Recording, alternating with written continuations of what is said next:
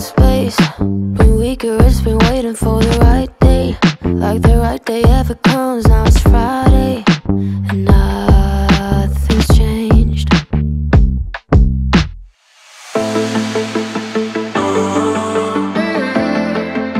So hello guys, what's up and welcome back to my YouTube channel. It's me, your girl Barrister Neze, and this is Neze Peperempe. If Canada is known for one thing only, it will be for its extremely cold weather. Canada is the second coldest country in the world, and my city is one of the coldest in the country.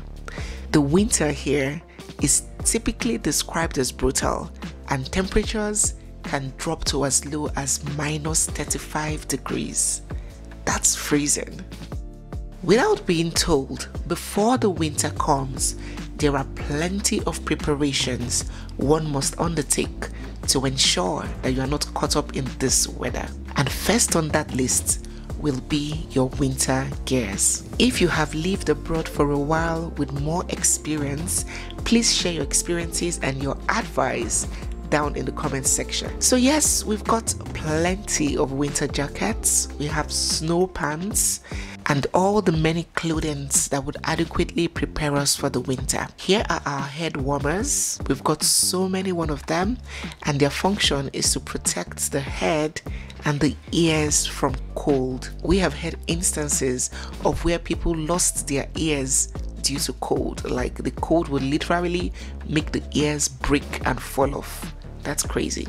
So how you dress during the winter is very important. Some people even say that there are no bad weathers, only bad dressings, right?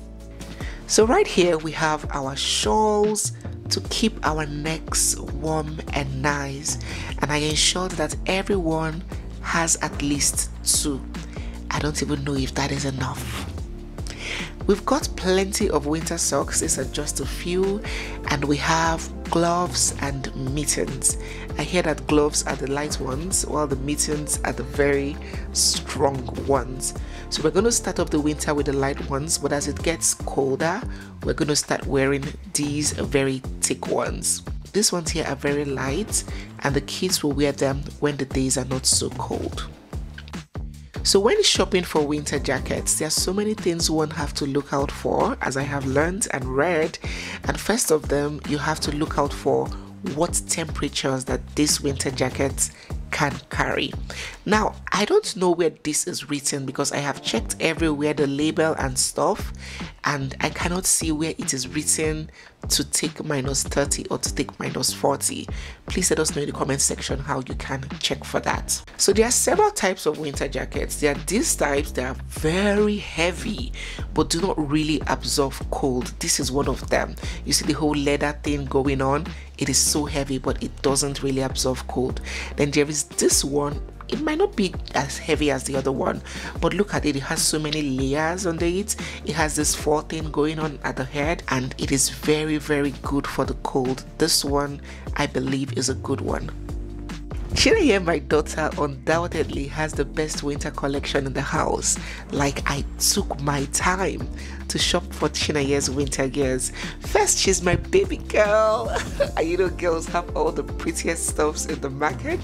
Then secondly, she's still small, she can't talk, she might not be able to communicate like her brothers when she's feeling very cold. So I had to go all out to ensure that her gears are just, you know, beautiful and thick. Look at this one now. It has plenty of fur inside it. Look at the matching cap with the fur thing going on inside. This material helps to keep warm. Okay, even the shoes have the same material inside of it. And you know, a baby girl has to dress to match. So yes, look at this one. This one is so pretty. You can see the whole layer thing going on inside. I made sure that the jackets are well layered. I have learned to buy things more online since I came here, but when it came to winter jackets, I didn't buy any online. So I bought the winter jackets physically, and look at our princess learning how to walk. Well done, baby. So yes, these are her snow pants. These are like what she would wear inside after putting on her clothes before the winter jackets, and I got a number of them. Winter jackets can be expensive, but I term it a very good investment because it's something that you can keep using on and on. Yeah, this is us. Our winter gears are ready and set. So the next thing that we had to do was to take care of our car, because the last thing you want is for your car to break down in winter. It's terrible. So we checked our car, we did the servicing, we changed the oil, and of course we changed our tires. So there are three kinds of tires here in Canada. We have the ordinary tires, the regular one. We have the all-season tires that can be used during summer and winter, like all season literally. And we have the winter tires specifically made for winter. So we got winter tires because winter tires give this very firm grip, and it reduces the car's chances of skidding off the road and reducing the chances of accidents too. So we had to invest in good winter tires. Another thing we did at the mechanics is to put this radiator lubricant or radiator water.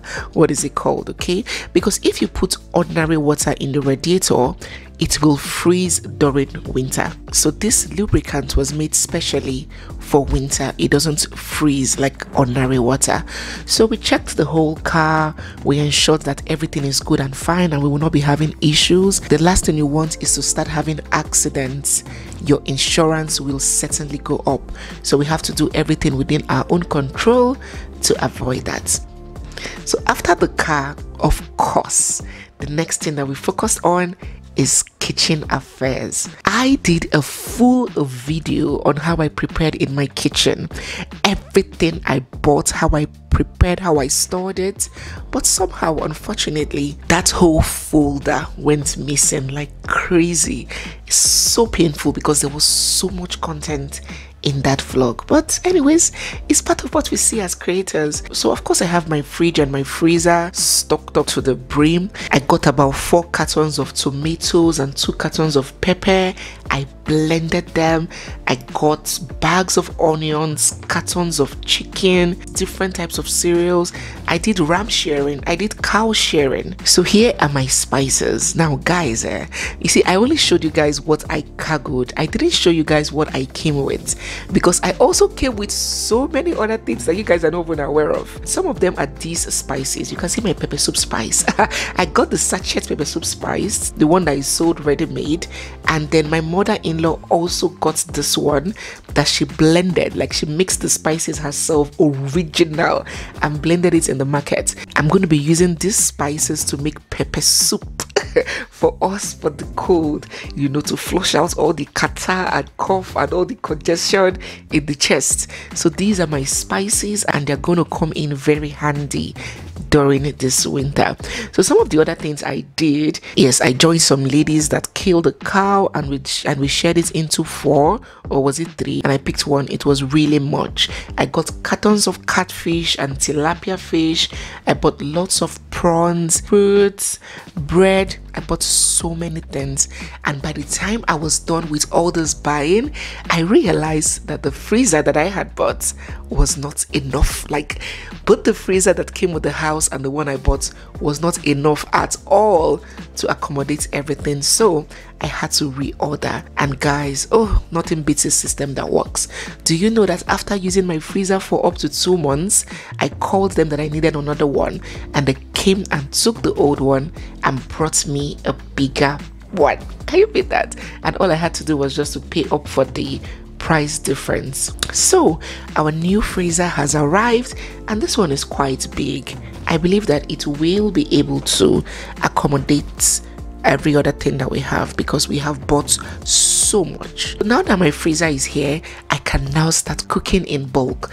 Guys, you know that my mother-in-law dried leaves for me, bitter leaf, ugu leaves, or kazi, or her, different kinds of leaves. She dried it for me, and guys, would you believe that these leaves are still fresh as though it just came from the market today? I just put the leaves in water and allowed it to soak in, and the leaves came out bouncing like a newborn baby. Look at my obolo soup now. yummy and sumptuous, proud and bubbling. So I've made food and I want to serve my odogu his food. You know, Igbo guys don't play with their swallow at all. So I've made my husband's lunch. So let me serve my husband his lunch. Yeah, I made obolo, I made oha. You guys know I came with egusi and afang, so I wanted to make something different. So I'm going to save the soup in these bowls. I made stew in bulk too. In fact, I cooked a lot of things and I'm going to keep them in the deep freezer. So after kitchen affairs, the next thing that I'm going to be doing is health, taking care of health. So here I am at a pharmacy, they call it a drugstore here, and I have come to buy some vitamins, vitamin D especially. So I got a number of vitamin D. I got liquid, I got drops, I got syrup, I got tablets, I got for adults, I got for every single member of the family. So I hear that lack of vitamin D can cause low mood and even depression for new immigrants in Canada, immigrants that are already used to getting the natural vitamin D from sunlight. What do you guys think? Is that true? Anyways, while we were coming, we got plenty of drugs, plenty of medication, lots of vitamin C, but I don't know why it didn't occur to me to buy vitamin D. So while coming, we got vitamin C, we got multivitamin, we got pain relief, medication for fever, cold, catarrh, we got cough syrups and allergy drugs. We got these nose drops for nose blockage and inhalers, not like the asthma inhalers, or this like Vicks rub inhalers for nose congestion. We got nebulizing machine, but unfortunately it didn't work here. My husband said he's going to buy a step down because of the voltage difference. Our nebulizing machine didn't work here. So we got rub, we got a boniki. You know, I know how my kids react to cold and I know how I manage them in Nigeria. So I basically bought all their medication, their first aid meds. Okay, so aside from medication for cold and catarrh and all of that, I also got purging drugs, I got cream for rashes, I got basically all the things that my family usually needs. So when it comes to taking care of this segment of health, there is one thing that we are yet to do, and that is getting the flu vaccine. I hear that when winter is coming, people take their children to take flu vaccine. What do you guys think? Do you guys do it? Do you like take flu vaccine every year before the winter starts? Do let us know down in the comments section. So another very, very important item that we bought in preparation for the winter is this humidifier. Now, during winter, the air gets very dry and it can irritate the nose and the lips. Before you know it, your nose starts to bleed, your lips crack severely, and there would even be blood on your lips. So the work of this humidifier is it turns water into vapor to keep the atmosphere humid and nice. We got these at Costco and it cost us about $40 something to $50. I can't quite remember the exact price, and we got 2 for now. If there is need for more, we will go back and buy some more. So aside from constantly applying your lip balm on your lip and all of those other precautions, these humidifiers are very, very important. Just imagine waking up in the morning and seeing blood gushing out of your nose. It's crazy. That's how harsh the weather can be, especially for people like us that are coming from very humid climes.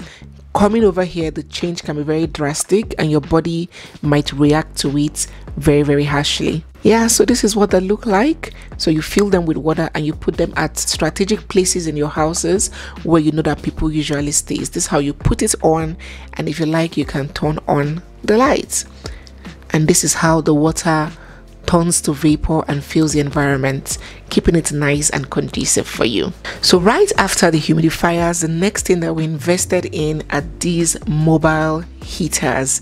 So the house that we stay in has a very good heating system. It's a new house and the heating system works perfectly well, but better safe than sorry, isn't it? We still had to double fortify ourselves by getting these mobile heaters. So if the weather gets very, very cold, we can also have additional heating in the house, and we got 2 of them. I have tested them and they work extremely perfectly well.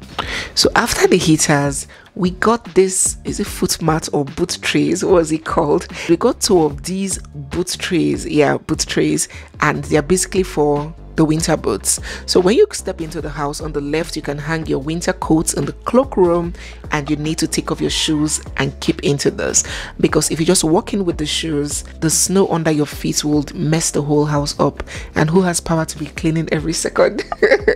Definitely not me. So we got 2 of these. I don't know whether one would stay outside and one would stay in, but we will be able to put their shoes outside. I think the 2 of them will just stay inside by the door. Oh yes, I also forgot to show you our winter boots. We got a number of winter boots as well, and we got this one also from Costco. When I went shopping for winter boots, there are a couple of things that I put into consideration. One is comfort. I bought a size above everybody's size because, trust me, you don't want your winter boots to be so tight on your toes. I also looked out for winter boots that are of good quality but are light, like not so heavy that it seems like you're carrying a bag of cement on your leg. No. Then another thing to look out for is the sole of the winter boots. You have to ensure that it has a very good grip. The floors really get slippery during winter, and you might slip and fall if your winter boots do not have good grip. Then I also got this stuff, this 3-in-1 stuff. I saw it at the store and I liked it. It's like a head warmer, neck warmer, mouth warmer, 3-in-1, leaving your eyes open. Just your eyes, so you don't freeze to death. So guys, yes, that is how we have prepped and planned for our first winter in Canada. And yes, you cannot be overly prepared. No matter how much you prepare, there might be 1 or 2 things that you might miss out on. So if you're watching and you've been here longer and you have the whole winter experience, do let us know in the comment section. Are there any things that we have missed? What else do we need to buy? What else do we need to put in place to fortify ourselves so we can be able to, you know, have a tolerable winter? Nothing they happen, nothing they pa. If you are coming, don't let anybody scare you. They make it look like winter here is the apocalypse itself, like it's the end time itself, but nobody they die. We're all gonna survive it. It is well. We're not gonna drop down and die, are we? We're gonna survive it with all these measures put in place and others that we will keep putting in place. All right, so these are what we have done. Thank you so much for watching. If this is your first time here, don't forget to hit the subscribe button, turn on your bell notifications, drop your comments in the comment section, give this video a big thumbs up, share it if you enjoyed it, and stay glued because we have so much more coming your way. It's me, your girl Barrister Neze Peperempe, and this is Neze Peperempe. I'll see you guys in my next one. For now, bye.